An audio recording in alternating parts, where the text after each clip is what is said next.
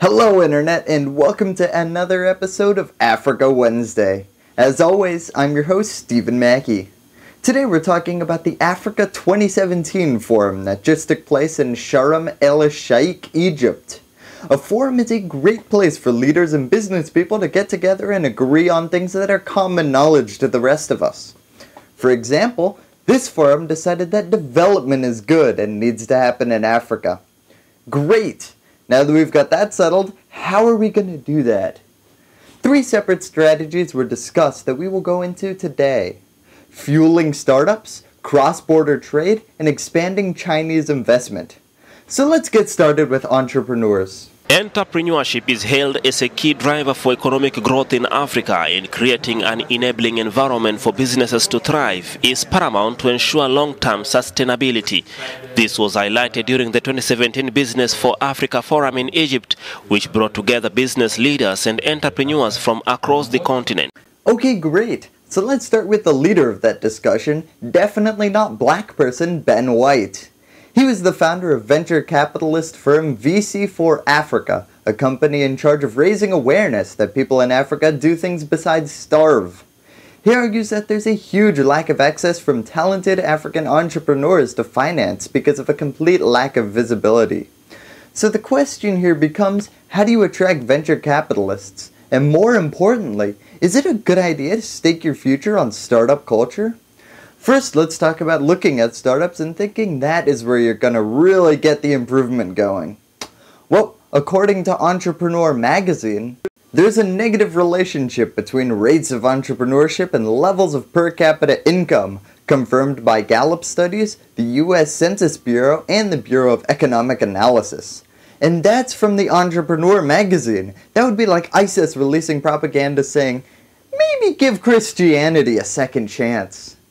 Now that, coupled with the fact that, according to This Is Africa, internationally 92% of startups fail each year, and more importantly, according to a global entrepreneurship report from 2014, the business discontinuation rate in Africa is the highest by quite a margin.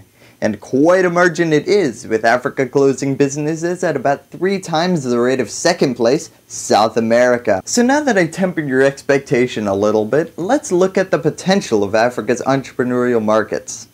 Oddly enough, about 40% of Africa's e-commerce startups are in Nigeria. So why are entrepreneurs the future of Africa?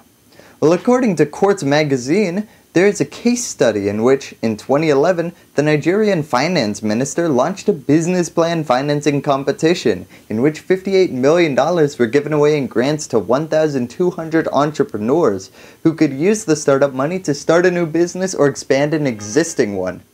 Now Republicans, if you're thinking to yourself, well, maybe that money could have been better used if they had given it to the rich, Nigeria tried that experiment too. Nigeria, to be specific, where a court has seized $21 million from bank accounts linked to the former oil minister.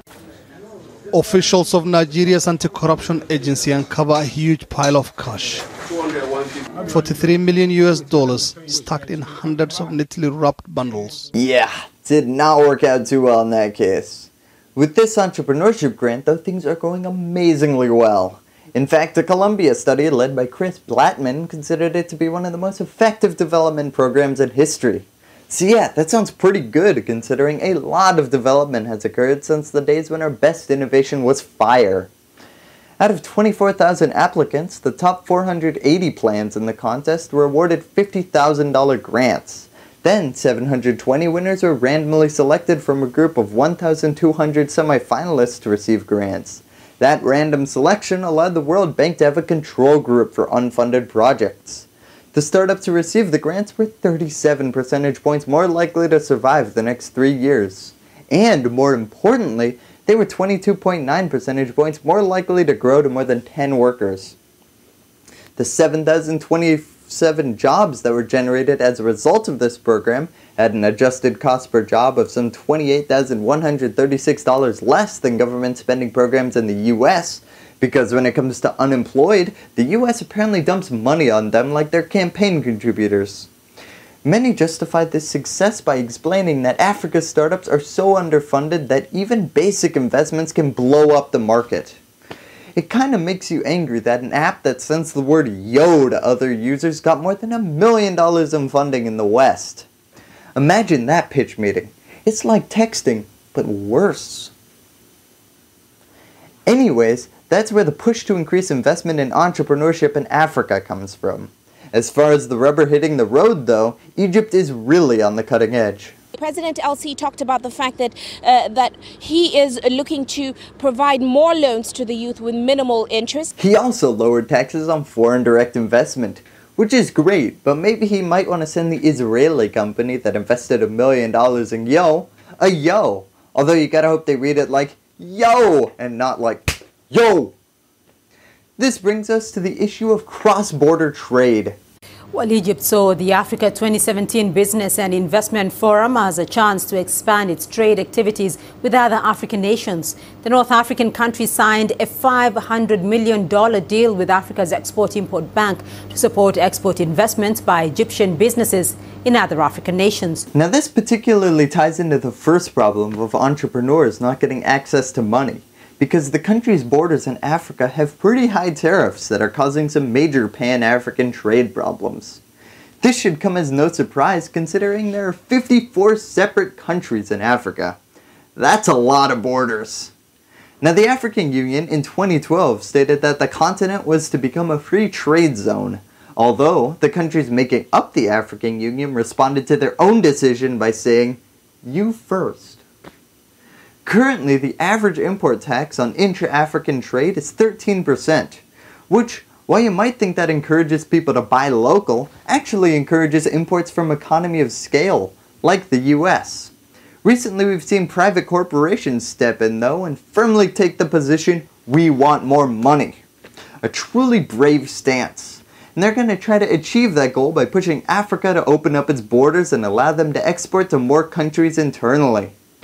This makes the promise of lowering these barriers to trade more promising, because whenever the corporations get involved, things tend to get done.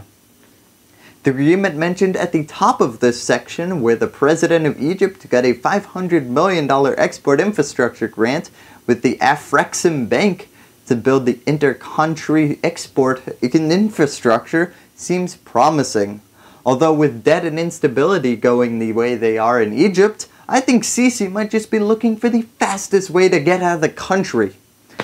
Lastly, we come to China. China has shown confidence in Africa as a major development partner. In 2015, Chinese President Xi Jinping pledged $60 billion worth of investments in the continent.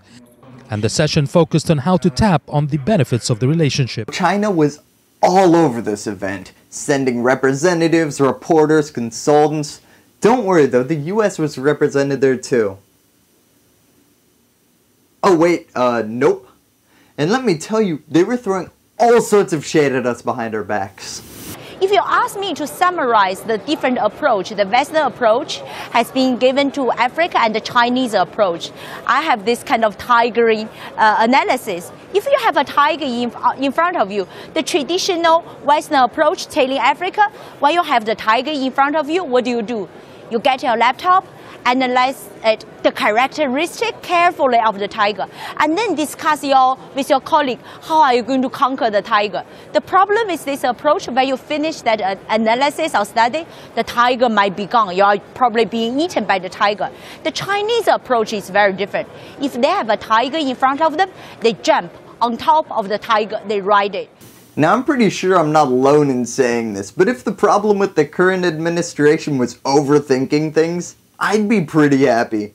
We jump on top of that tiger and start throwing stones at the nearby hibernating bear.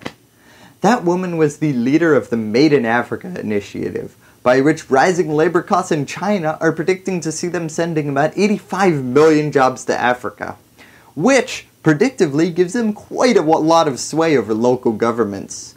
She spoke at many of the open forums and made that analogy maybe too many times. This consensus of the event was, let's stop doing business with the West and keep doing business with China, specifically trying to get as much as possible out of their One Belt, One Road initiative and this new job export potential. Africa Business reported, While African approaches to Chinese involvement differ, a strong consensus was reached regarding the need to coordinate efforts to make the most out of Chinese investment in technological transfers. Americans definitely were not feeling the love at this event, but don't worry, none of us know about it, so no harm, no foul. Thank you, and that's all I have to say about that. Hey Internet, if you enjoyed this episode of Africa Wednesday and don't want to miss future videos, please help me secure advertisers by clicking the subscribe button below and clicking the like button. We have some more of our Africa Wednesday videos on this playlist right here. If you're a podcast listener and you would like to see my library of over 50 podcasts, click on the link below to go to my podcast site and subscribe. Thank you, and as always, that's all I have to say about that.